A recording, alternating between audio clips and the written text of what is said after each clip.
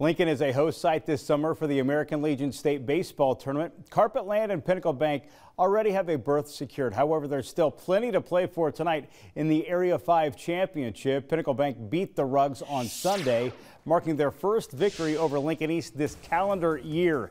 Caden Ransom, swinging for the fences again, has had multiple home runs in the tournament. This off the wall scores Carter Chamberlain. Pinnacle Bank up early. Reed Nagel with a gap shot to right. He's in with a triple. PB playing with the lead. But here comes Carpetland. Carter McPeak.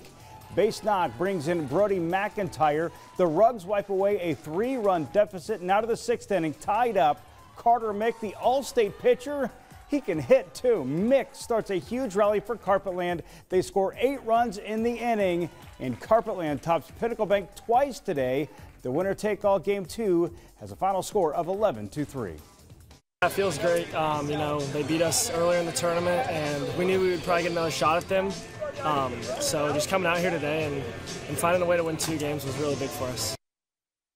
Meanwhile, J.C. Bragger loses in the championship game of the Area 6 tournament. They'll still head to state. GI Home Federal claims the Area 7 title.